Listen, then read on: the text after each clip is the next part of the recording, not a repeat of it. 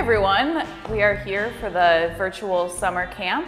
This is the clay edition, so we'll be making these clay loop wind chimes. See if you can hear them.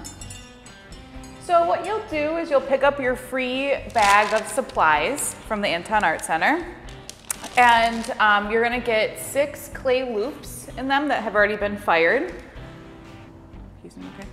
And then you're also gonna get some acrylic paints. They're not gonna look like this though, they're gonna be in nice little containers for you. And some fishing line to hang your wind chimes up with. Okay, so when you get your kit, you can decide if you want to paint the clay loops or just leave them natural. You can do that as well. And if you leave them natural, they'll just be this cream color. So you want to decide what color you want to paint them if you do want to paint them. And then you also want to decide which loop is going to be the top of the wind chime. So you can see I chose one that's a little more curved. You can choose any of the loops that you want. You just want to make sure that you situate it so that it's this way and not hanging down this way, right? I guess you could hang it this way and have them all coming off of here too. Whatever you want to do is fine. Just get as creative as you possibly can with it. So what I'm going to show you in the video is just how to paint the loops. I'm just going to paint one of them just to show you, and then I think you'll get the idea. And then I will assemble the 6 loops to make our wind chime. The assembly part, you may need a little bit of help from your parents or a big sister or brother, because it does take a little bit of patience to figure out how you want to hang them so that they do clink together when the wind blows, and also to just help tie the fishing line, which can be hard to tie, to each part of the clay loops. Okay, all right, so what I did for this one up here is I just took an orange paint and then and some white paint, and I added a little bit of the orange to the white, and then as I painted each loop, I just kept adding more orange. So you get a monochromatic wind chime here. And I chose to have the darkest color on top. So let's see, I chose yellow for this one, and then I did just grab some white paint so that you can see how I added the colors together, just to make it nice and simple. You could do, ooh, good. Oh gosh.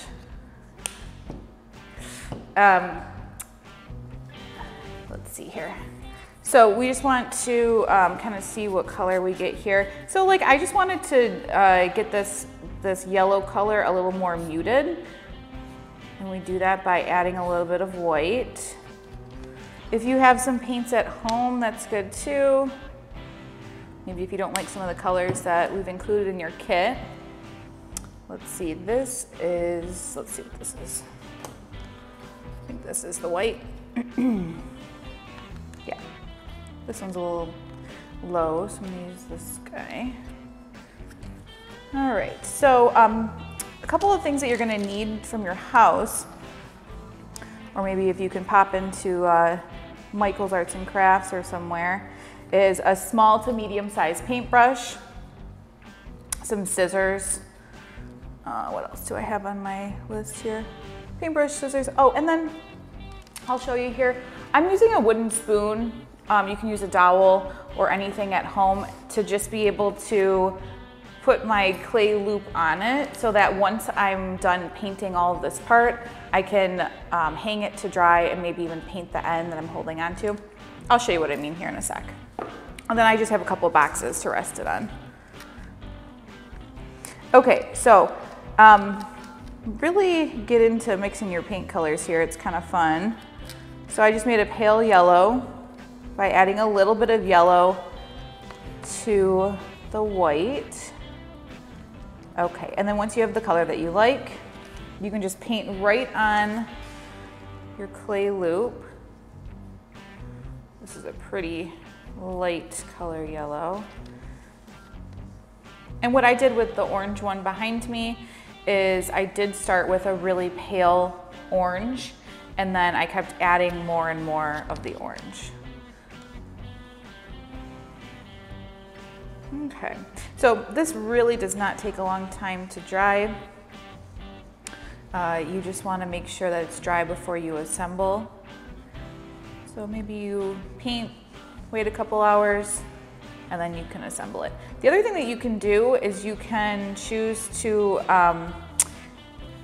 spray the whole thing with a clear spray, like a clear gloss. I can't think of what it's called now. It's not like a fixative.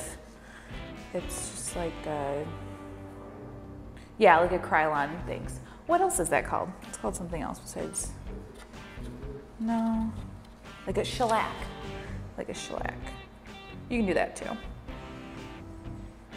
And then I didn't have any here, so you can see like this is a little bit more muted, but I kind of like that look. So, okay, so this is where I use the dowel to help me out here. I guess I should have chosen a darker color.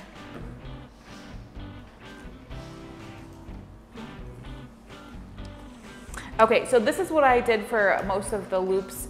And you want to, especially if you're mixing colors or doing the monochromatic theme, you want to paint the whole loop, because then you're going to be changing colors, and then you don't even have to wash your paintbrush, which is nice. I'm all about doing less dishes, as I call them. So I'm just painting the bottom here. There's just a couple spots.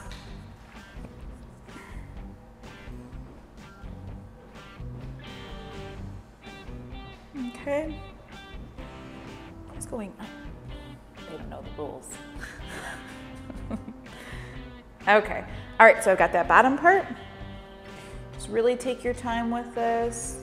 All right, and then we're gonna let it dry like this. If you really wanna lay them out and dry them on some newspaper, that's fine too.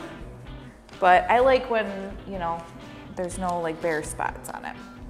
Okay, so I'm not gonna paint any of these loops because I wanna be able to assemble them to show you, and they take a little bit of time. All right, so you're gonna get your 6 loops in your kit. So some of them are gonna be a little crazy like this. Some of them are gonna be smaller like that. Some will be longer. They're all gonna have a different thing going on. They're all handmade. So just be careful of any sharp spots on any of these pieces. Okay, and then you're just gonna start to arrange. So for this one up here, I knew I wanted this top one as the top part. I just thought, oh, this will be perfect for it. For this one, and I just grabbed some random ones out of the box of loops that we made. And I'm trying to think, like this might be fun because it is the only one that's like this, and the rest are these nice loops. I think that I'm going to use this one for the top. Do I have a time limit for this thing? No, okay. All right. So just be patient with this. And I think I'm gonna use it this way. And the reason I'm choosing this way is because I feel like if it's down here, I don't know, it'd be like hard to decide where I'm gonna put the part that's gonna hold it up like this to hang somewhere. I don't know if any of these things really matter. This is just where my mind is going with it. Okay, so that's gonna be my top part. So I just know that this is how I want it to be. And then from there, I'm just gonna start tying some fishing line onto my loops. So I think we're giving you about 4 feet of fishing line in the bag. So that should be more than enough. I measured out, I think I used like 5, or not 5, I used like 3 for this. So we did an extra, so it'd be easier for you to tie. So as you can see here, I really am using a lot of extra fishing line just to make it easier. And you can ask your parents or siblings or aunt or uncle or whoever to help you tie these. So what I found the easiest thing to do is tie the loops first. And I tie them 3 times each. And then give yourself enough. So go through all of them and tie your loops. As I mentioned, you want to just make sure they're dry.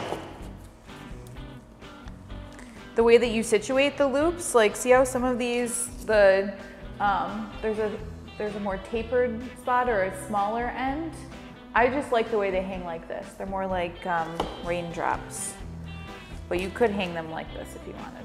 Then they're more like slugs.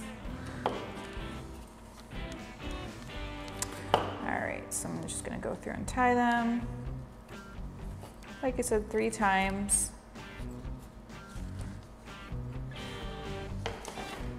Oh my goodness, I almost just cut right where I just tied it on there. Just cuts. Okay, second one, and as I'm doing this, I like to kind of just visualize where I want these. I kind of like the idea of the longer loops being either towards the bottom or on the sides, and the shorter ones being up higher. But you can do whatever you want, just as long as the loops are gonna hit each other and clank around a little bit. And this is probably the most time-consuming part. This one. 2 more. So exciting.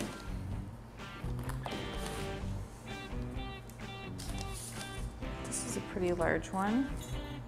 Yeah, I did some loop ones in your supply kits. I did some like pretty small ones just to kind of give everyone a variety. Oops. Okay. Last one.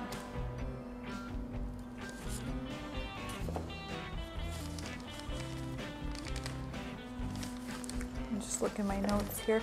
Oh, I guess I should talk quickly while I'm doing this about how to get these free toolkits. Toolkits, supply kits. There's no tools in them. These free supply kits for the virtual summer camps. So we have all kinds of fun crafts to do, and you can go on the Anton Art Center website and register. I think it's in classes, and you can register for to pick up a kit, and you just pick it up from the Art Center. Okay. I'm gonna do this one. Like I said, I'm just like playing around, rearranging, try not to rush this part. And I think what I'm gonna start with is I'm actually gonna start with the longest one. Okay, so I'm situating my wind chime this way. And let's just try to tie it there. So, same thing, 3 knots. Whoops.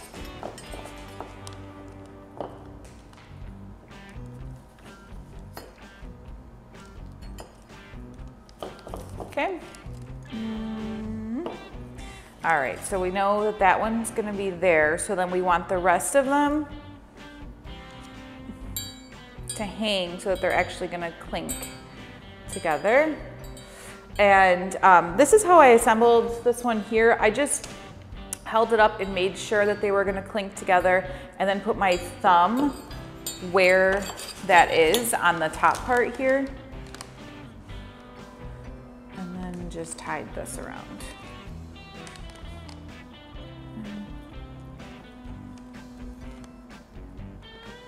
Oh, geez.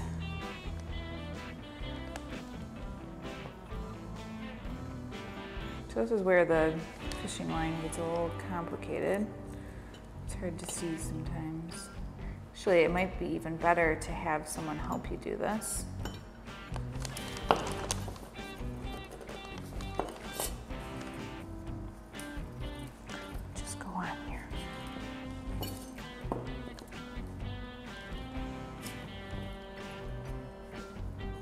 Okay. 1, 2, 3.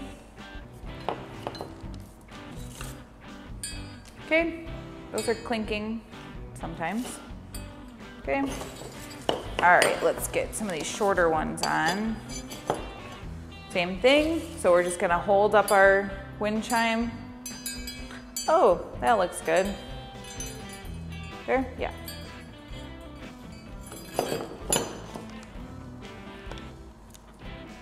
Okay. Uh-oh. That was dramatic. There really wasn't anything wrong. I just... all right. You should have seen me doing a practice one of these in my studio. I was like using my face to hold the fishing line in place and doing all kinds of stuff. The second time you do something is usually a little easier. Okay. That's going good. All right, let's see what we have going here. Should we do one way out there? I think so.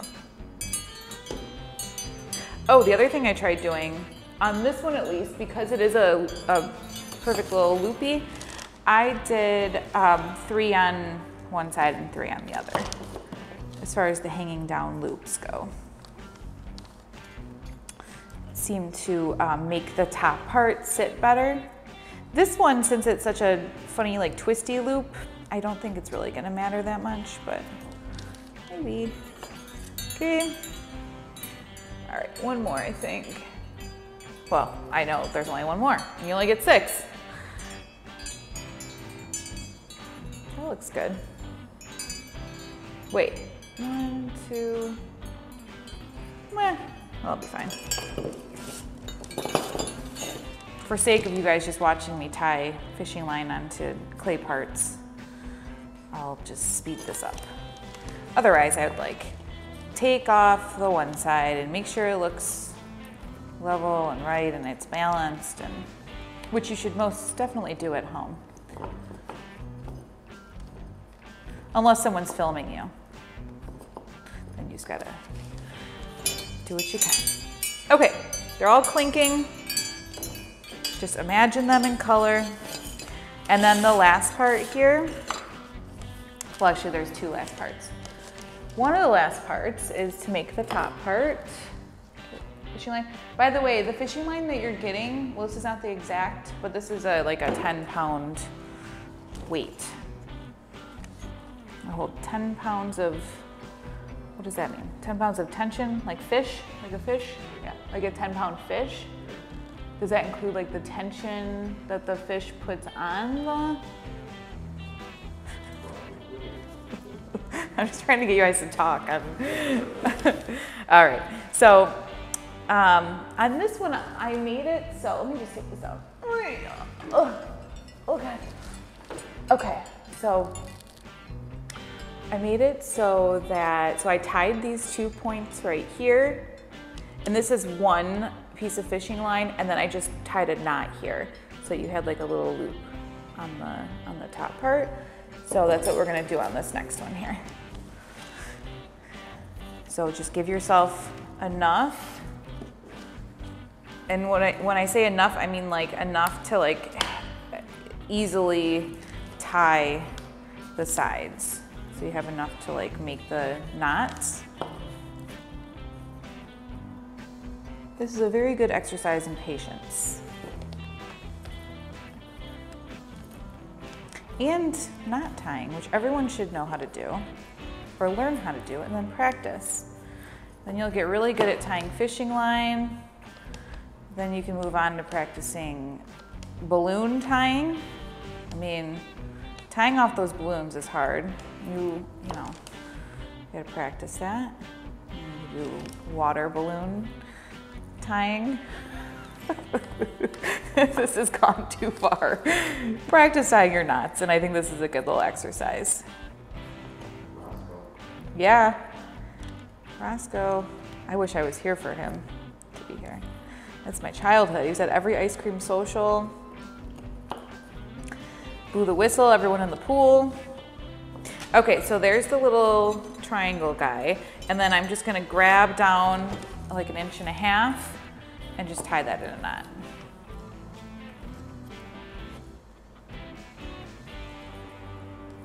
Okay. This will make it easy to hang up outside or in your bedroom or wherever you want. Okay, so there's our little top part. And then we have all these crazy strings hanging, or fishing line bits hanging off. So grab your scissors, have someone help you, and just start cutting off the little tails. It'll just make it look more finished. Don't cut too close to the knot. Don't cut the knot itself, and don't cut the strings that you have the loops on. Just take your time doing this. Oh, there's one. Okay. Uh-oh. Okay. All right, I think those are all on the top. Yep, so I got all the ones on the top. This is starting to look different, but that's okay. And then you're gonna cut all the loops at the, or all the extra fishing line tails at the bottom. So there's some other ways that you can finish your pieces. We were talking about just adding things to them. You still want to make sure that they clink and stuff, but you could always add a little bit of glitter if you want. That's pretty much it. Glitter and paint. Can't really think of anything else. Thought I had some more ideas for you, but I'm gonna leave it to you guys to get creative at home with it. All right, so here's the finished product. And the other thing that you can do is since it is a little bit more difficult to get these tighter up top, if you need to move these around a little bit, you can do that. Just kind of shimmy them. Okay, shimmy your little loops other places. And then other than that, you're all done. So there is your ceramic loop wind chimes.